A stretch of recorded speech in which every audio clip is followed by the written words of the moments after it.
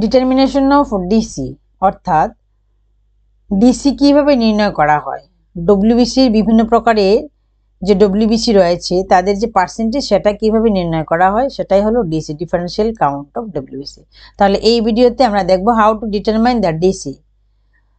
তো প্রথমেই আমরা দেখে নেব কি ডিসি বলতে কি বুঝি, what is DC. The measuring of the percentage of each type of leukocyte is known as differential count of WBC or leukocyte. আমরা জানি WBC এর আরেকটা নাম কি লিউকোসাইট। তাহলে লিউকোসাইটের বিভিন্ন প্রকারের শ্বেত রক্তকণিকা অর্থাৎ ইওসিনোফিল, ব্যাসোফিল, নিউট্রোফিল, মনোসাইট, লিম্ফোসাইট কটা রয়েছে, তার পার্সেন্টেজ কত সেটা নির্ধারণ করাকে বলা হয় ডিসি বা ডিফারেন্সিয়াল কাউন্ট। এটা বেঙ্গলি ভার্সনটা রয়েছে, যারা বেঙ্গলিতে লিখবে সেটা লিখে নাও বা স্ক্রিনশট নিয়ে নাও। এবার যারা প্র্যাকটিক্যালি কপিতে লিখবে তোমরা শেষের দিকে এক্সপেরিমেন্টটা লেখার পর সিগনিফিকেন্স লিখবে। Number 1, a differential blood count gives the relative percentage of each type of WBC and also helps to reveal abnormal WBC populations. Number 2, a differential count can also detect immature white blood cells. বাংলাটা এখানে রয়েছে, তোমরা যারা লিখবে সেটা লিখে নাও। Number 3, a high WBC count may mean that you have an infection, an immune disorder, or chronic leukemia, or an allergic reaction. Number 4, a low count may be caused by bone marrow problems, reactions to medicines, or cancer. বাংলাটা এখানে রয়েছে, যারা লিখবে বাংলাটা লিখে নাও। Number 4, তাহলে এই চারটা সিগনিফিকেন্স তোমরা লিখবে। কিছু ইম্পর্টেন্ট টার্মস আমরা জেনে নেব। ফার্স্টে leucocytosis. So what is leucocytosis, English এটা রয়েছে এখানে। লিউকোসাইটোসিস হলো যখন লিউকোসাইটের সংখ্যা অর্থাৎ ডব্লিউবিসির সংখ্যা স্বাভাবিকের চাইতে অত্যধিক বেড়ে যায় তখন তাকে বলা হয় লিউকোসাইটোসিস। বিশেষ করে মোর দেন 30,000 per cubic mm. Next term, leukemia. It is the condition which is characterized by abnormal and uncontrolled increase in WBC. এই যে এখানে abnormal এবং uncontrolled এই দুইটা ওয়ার্ডের মধ্যে স্ট্রেস দিতে হবে। অর্থাৎ ডব্লিউবিসির সংখ্যা যখন অস্বাভাবিকভাবে এবং অনিয়ন্ত্রিতভাবে বৃদ্ধি পায় তখন তাকে বলা হয় লিউকেমিয়া। এই যে অস্বাভাবিক এবং অনিয়ন্ত্রিতভাবে এই দুইটা ওয়ার্ড কিন্তু খুব ইম্পর্টেন্ট এই সংজ্ঞাটা লেখার জন্য। এটাকে ব্লাড ক্যান্সার বলা হয়, তোমরা জানো এটাকে ব্লাড ক্যান্সার বলা হয়। লিউকোপেনিয়া এবার আসলো যখন স্বাভাবিকের চাইতে ডব্লিউবিসির সংখ্যা কমে যায় তখন সার্বিকভাবে সেটাকে বলা হয় লিউকোপেনিয়া।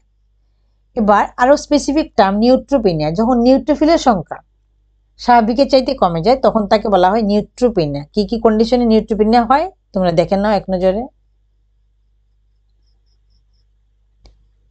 ইওসিনোপেনিয়া, যখন ইওসিনোফিলের সংখ্যা স্বাভাবিকের চাইতে কমে যাবে তখন তাকে বলা হবে ইওসিনোপেনিয়া।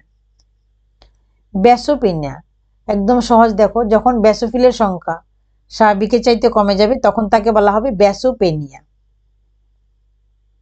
আর সেম একই রকমের টার্ম দেখো লিম্ফোসাইটোপেনিয়া। তাহলে কি হবে, যখন লিম্ফোসাইটের সংখ্যা স্বাভাবিকের চাইতে কমে যাবে তখন তাকে বলা হবে লিম্ফোসাইটোপেনিয়া। মনোসাইটোপেনিয়া, যখন মনোসাইটের সংখ্যা স্বাভাবিকের চাইতে কমে যাবে তখন সেটাকে বলা হবে মনোসাইটোপেনিয়া। এবার আমরা দেখবো কিভাবে স্লাইডটা তৈরি করব।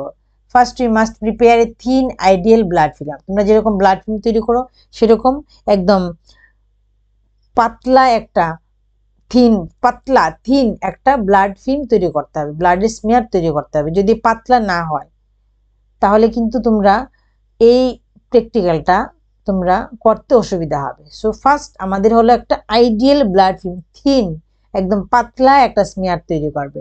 আফটার ড্রাইং তারপর তোমরা জানো এটাকে কি করতে হবে, শুকাতে হবে, তারপর স্টেইন দিতে হবে, তারপর জল দিয়ে রাখতে হবে, তারপর ওয়াশ করতে হবে। এই স্টেপগুলির জন্য তোমরা একটা ভিডিও রয়েছে, সেই ভিডিওটা অবশ্যই দেখবে।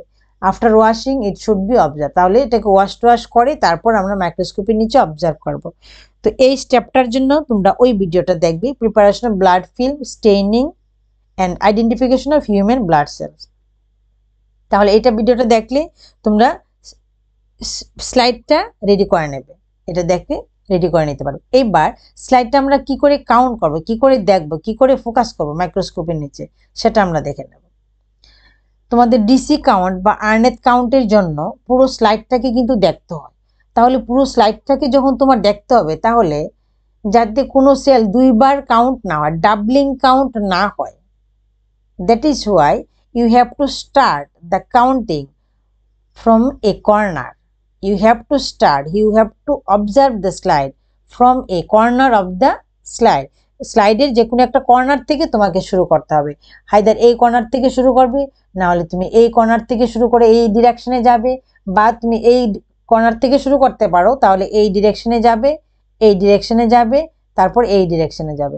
যেমন আমি কি দিয়েছি, ফার্স্ট এই ডিরেকশন থেকে শুরু করলে এই ডিরেকশনে যাচ্ছ, তারপর তোমরা জানো স্টেজ অ্যাডজাস্টমেন্ট স্ক্রু রয়েছে, দুইটা থাকে, একটা সামনে পেছনে এবং একটা ল্যাটারেলে মুভমেন্টে সাহায্য করে। তাহলে তোমরা ওই স্টেজ অ্যাডজাস্টমেন্ট স্ক্রু, আবার বলছি, মাইক্রোস্কোপের কোনো মাইক্রোস্কোপের স্টেজের নিচের দিকে থাকে, কোনো মাইক্রোস্কোপের স্টেজের উপরেই থাকে দুইটা স্ক্রু, যেটাকে বলা হয় স্টেজ অ্যাডজাস্টমেন্ট স্ক্রু বলা হয়ে থাকে। ওদিকে ঘুরিয়ে ঘুরিয়ে তোমরা স্লাইডটাকে সরিয়ে সরিয়ে দেখবে। তাহলে কিভাবে দেখবে, আইদার এই ডিরেকশনে শুরু করবে, তাহলে এই দিকে যাবে, বা তুমি যদি এখান থেকে শুরু করো এই ডিরেকশনে যাবে, নেক্সট এই ডিরেকশন, নেক্সট এই ডিরেকশন, নেক্সট এই ডিরেকশন।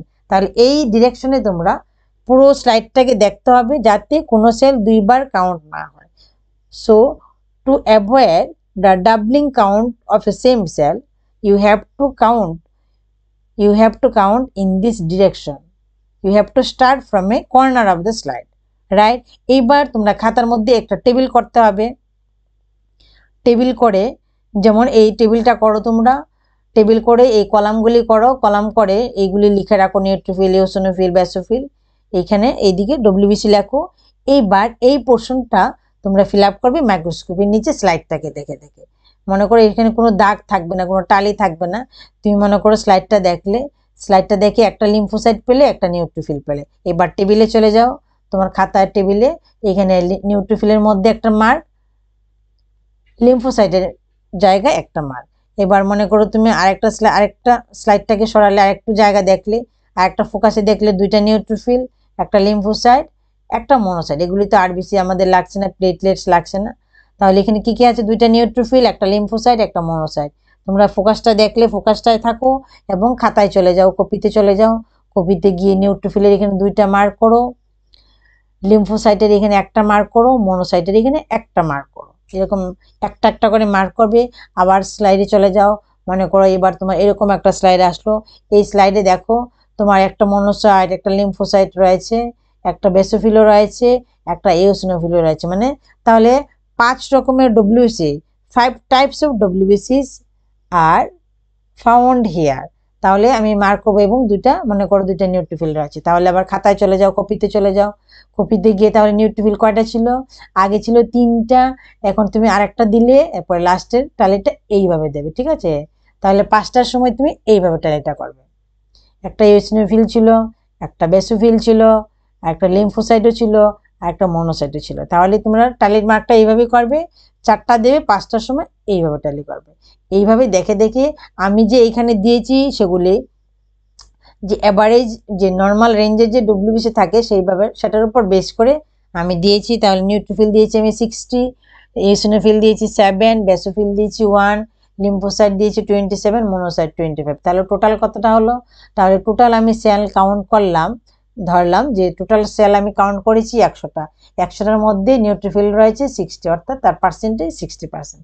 এইভাবে পার্সেন্টটা বার করবে। এবার তাহলে তোমরা এইভাবে স্লাইডটাকে একটা কর্নার থেকে শুরু করবে, কাউন্টিংটা শুরু করবে, যাতে কোনো সেল, কোনো WBC ডাবলিং না হয়, দুইবার গোনা না হয়। তার জন্য একটা নির্দিষ্ট ডিরেকশনে তুমি স্লাইডটাকে দেখবে। এবার নর্মাল রেঞ্জটা আমরা একটু দেখে নিই। নর্মাল রেঞ্জটা নিউট্রোফিল, তার পার্সেন্টেজ 60 to 70%। আমরা জানি the most abundant WBC is neutrophil. সবচেয়ে বেশি সংখ্যায় কোন WBC থাকে? নিউট্রোফিল। তার অ্যাবসলিউট নাম্বার কত? 3000 to 6000 per cubic mm। Eosinophil 1 to 4%, তার absolute number 150 to 400 per cubic mm।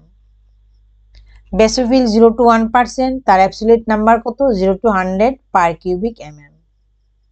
Lymphocyte 25 to 30%, তার absolute number 1500 to 2700 per cubic mm। মনোসাইটের percentage কত? 5 to 10%, তার অ্যাবসলিউট নাম্বার হলো 350 to 800 per cubic mm। So এইভাবে তোমরা DC নির্ধারণ করবে।